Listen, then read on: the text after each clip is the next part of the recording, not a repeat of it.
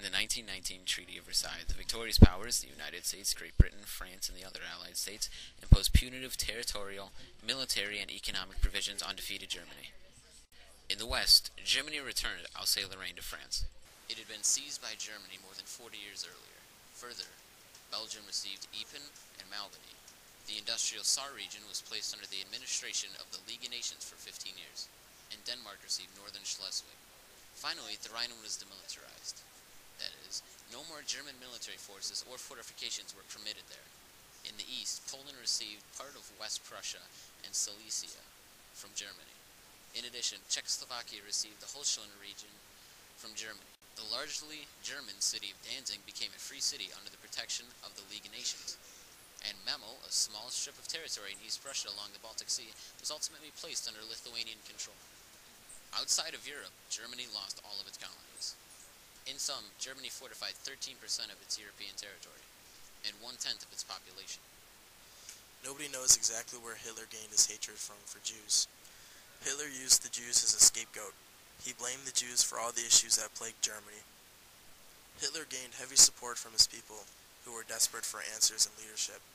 The solution was to banish all Jews from Germany. Germany immediately took action against the Jews, and this led to the death of over 6 million Jewish citizens across Europe.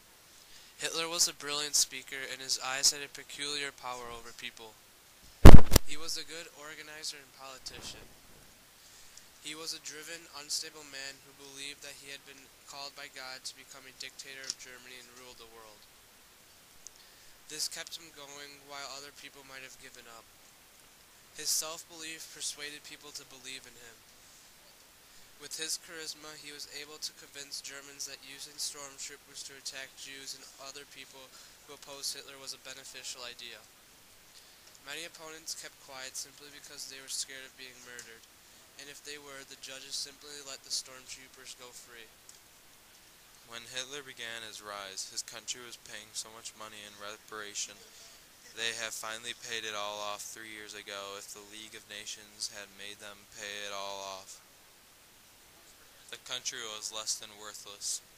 In the time, it was cheaper to burn money for warmth than buy wood, cheaper to use money for wallpaper than to buy wallpaper, and cheaper to use money for toilet paper than to buy toilet paper. Inflation hit the country hard. The banks had thought it was a better idea to simply make more money to pay the reparation, but they didn't know that doing so would make the German mark worthless to its own people. A loaf of bread cost more than a family made in a week. In all the turmoil, Hitler was able to rise to the power and blame the money situation on the Allies.